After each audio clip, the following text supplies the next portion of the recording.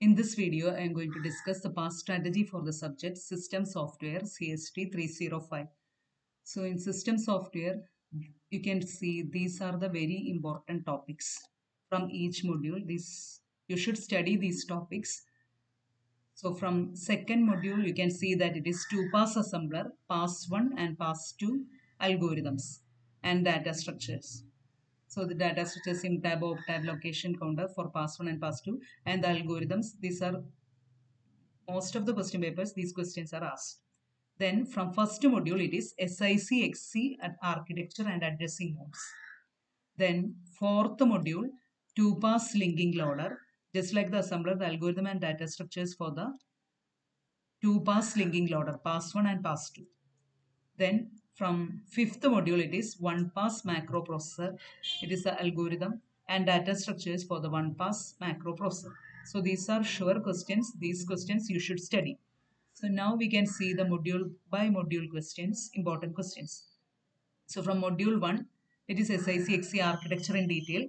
So architecture means memory, registers, data, instruction format, addressing modes, etc. that you have to learn. And another question is different types of system software. For example, compiler, interpreter, linker, loader, etc. Then part A question you can expect the 3 addressing modes in SICXC or list system softwares. Now coming to module 2, which is assemblers, in that the very important question is the pass 1 or pass 2 algorithm of a 2-pass assembler. So both pass 1 and pass 2 you have to study. Then another question is a simple SICXC. It's a backup question, like an OR question you can study this. A simple SIC or SICXC program.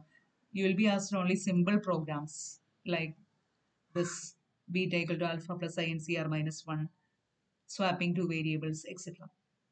Then coming to module 2, part A question, explain literal, explain forward reference, then describe assembler directives. These are expected part A questions.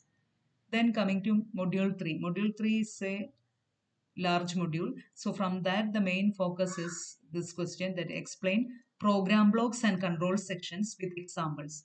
So you have to learn program blocks are for rearranging code within a single assembly unit, while control sections are for linking independently assembled units. Then another question is the program relocation and how it is handled.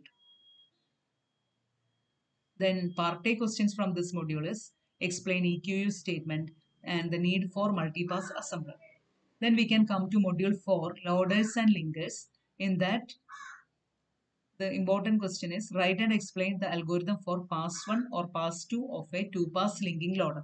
So in this module, loaders, 2-pass linking loader is the most important one. In that, pass 1 algorithm is there and pass 2 algorithm is also there. Then second question is differentiate between linking loader and linkage editor. That you will be having a table format and you can compare both linking loader and linkage editor. Then explain absolute or bootstrap loaders. Then for part A, you can describe the design of an absolute loader and also explain automatic library search. Now we can come to module 5. In module 5, mainly you will be having macro processor and editors and debuggers. So in macro processor, the most important question is explain the 1-pass macro processor algorithm and its data structures. Then second question is outline the structure of a text editor or a debugger with a neat diagram. From module 5, the part A questions are illustrate unique label generations in macros, then describe user interfaces in a text editor, distinguish between character and block device drivers. So these are the important module-wise important questions. Thank you.